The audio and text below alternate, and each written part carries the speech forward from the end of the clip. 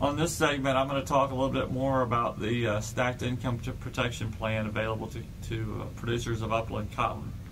I've spent a lot of time over the last couple of weeks going through the provisions for covered commodities, and I said earlier on that the cotton is no longer a covered commodity and will, as such, will not be getting protection from FSA as it has in the past.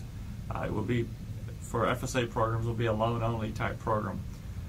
So delving into stacked income protection plan, or STAX as it's been termed, it's going to be available for the 2015 crop across the country, fairly widely available. There will be a release coming fairly soon from a risk management agency telling us which counties exactly will have it.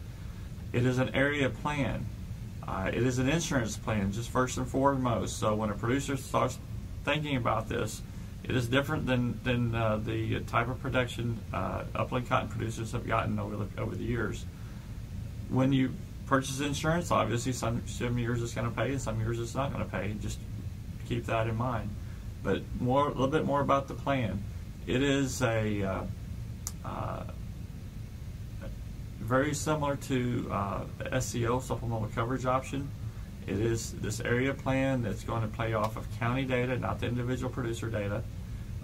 It's a little bit different than SCO in that it has it begins coverage at 90% of a benchmark, where SCO is at 86% of the benchmark. And it differs on the depth of the coverage as well, where SCO will go down to whatever level of buy-up coverage you have. STAX is going to end at the wherever you bought up, or 70%. So it goes from 90 to 70 max, and it could be higher depending on where you buy your individual insurance coverage.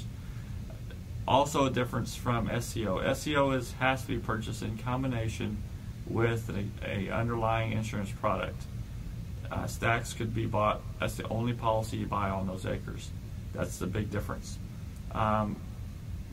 Another difference between SCO, and why do I keep comparing it to SCO, is because they're both available for upland cotton. There's a choice to be made. But another difference between SCO and STAX is that the SCO premium subsidy from the government is 65%, where with STAX is 80%. There was also a protection factor which would increase the ability of our producers to have a higher payment if there is a loss. That protection factor works like it has in other area plans. One of the things that's going to be the most interesting is STAX, as well as all these plans that are going to be using area yields as determined by risk management agency. Depending on how that yield comes out, we don't know what those yields are from RMA just yet. That's a reality. When a specific yield for your county is announced, then we'll know whether this plan is going to work for you better or not. And that's one of the things that we're going to have to wait on to see what those yields are, because they're going to be using a RMA developed area yield, and that is not NASH yields, it's not FSA yield, it is different. So we'll have to wait and see. One of the things that is really nice about STAX is they allow you, for cotton producers in Texas specifically, is they allow you to break out and have a STAX policy on your dryland acres, which would be different from your irrigated acres. Obviously, in Texas, dryland is going to have a lot more risk than irrigated acres would have, and the cost would be different.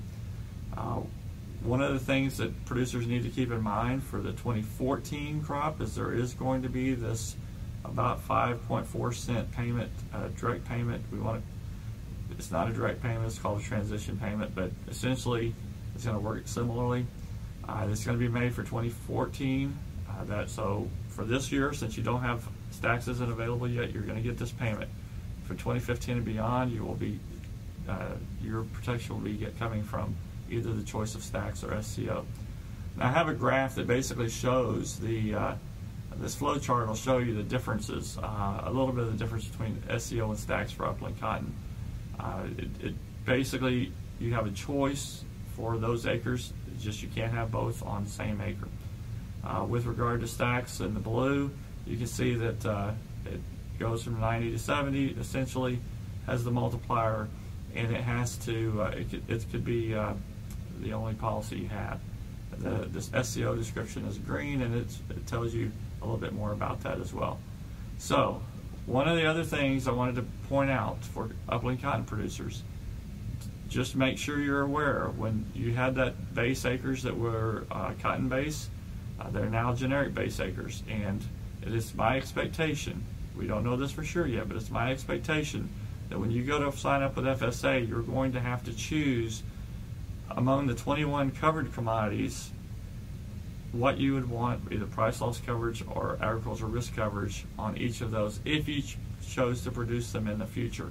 So just remember, you will have to sign up with FSA still, but it's going to be a little bit different than producers of covered commodities. Until next time, thank you very much.